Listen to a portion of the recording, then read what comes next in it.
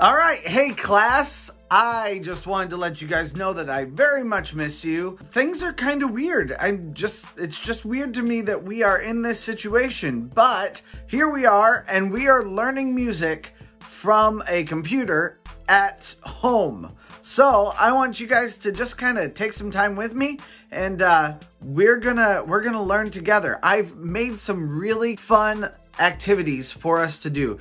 These shouldn't take long for you, but they should help you really learn the value of musical notes and what they really mean. So join along with me here. Also, if I haven't given you a call yet, be expecting a call from me. I'll be calling all of you piece by piece. I'm starting with the younger classes first, and then I'm moving up. So if you are in a later grade, I'll be calling you like probably a week or two from now. But be expecting a call from me fairly soon, and keep on the lookout for that. Let's jump into the lesson right now. I want you to write me a song using notes that don't look like normal notes. Now, we're not using any pitches. At least we're not using them right now. So this is just a rhythm. So you're going to write me a song where you make a rhythm like what we would likely have done in class when people get maybe a bit too loud, and we would go...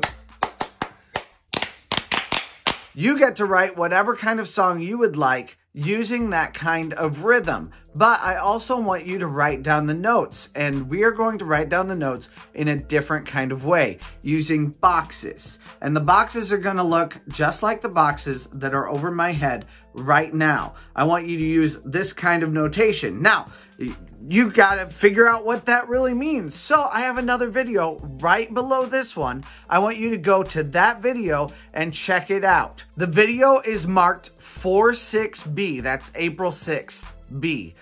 So for this lesson, I want you to go check that one out. Just watch the next 5 minutes and 30 seconds of that video, and then move on to 4-6C, which is the video just below 4-6B, for you to figure out what we need to do from there.